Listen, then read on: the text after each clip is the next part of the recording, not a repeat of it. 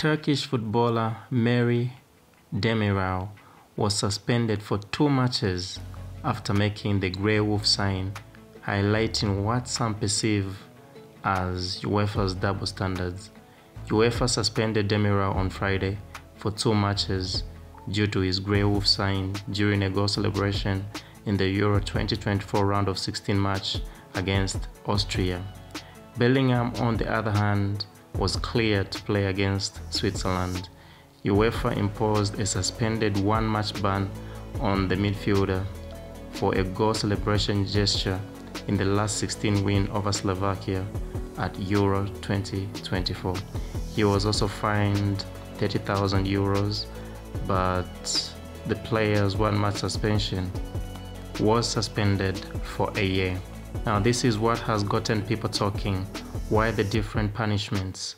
Well, for Jude Bellingham, his celebration was rather naughty, his crotch-grabbing celebration, but for Demiral, it was considered nationalistic, and UEFA looks down on that.